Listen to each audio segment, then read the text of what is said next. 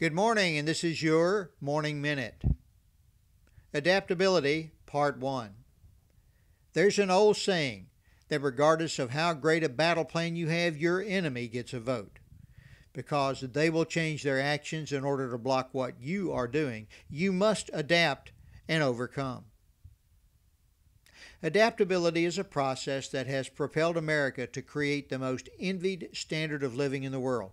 Our ability to question the status quo, to innovate, and to correct our mistakes keeps us constantly moving forward. Now let's examine some areas where obstacles created by competitors created opportunities for success. Amazon started as an online used bookstore. When competitors threatened to put them out of business, they adapted to meet the competition, becoming the world's largest online marketplace. McDonald's had market dominance in fast food, but was challenged with new menu items and special order availability from Burger King. They adapted their limited menu to include more burger items, chicken, and breakfast to retain their first place status. Ford helped to create the automobile. To meet challenges from other automakers, he invented the moving assembly line, which kept manufacturing costs low so they could sell more affordable cars. All these examples show that by adapting to challenges from competitors, these companies thrived. Sports teams are very familiar with how their opponents get a vote. Games are won by adapting to changes in personnel and tactics by opposing teams.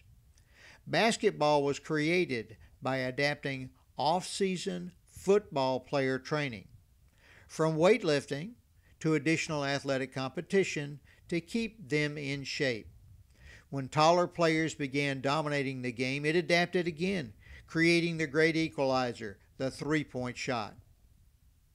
Football is the ultimate adaptation, based on formations, the forward pass, the no-huddle offense, and the run-pass option.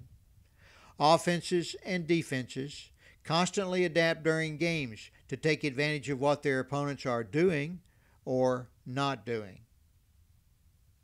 Wars are won or lost by armed forces who adapt their strategies and tactics to defeat their enemies.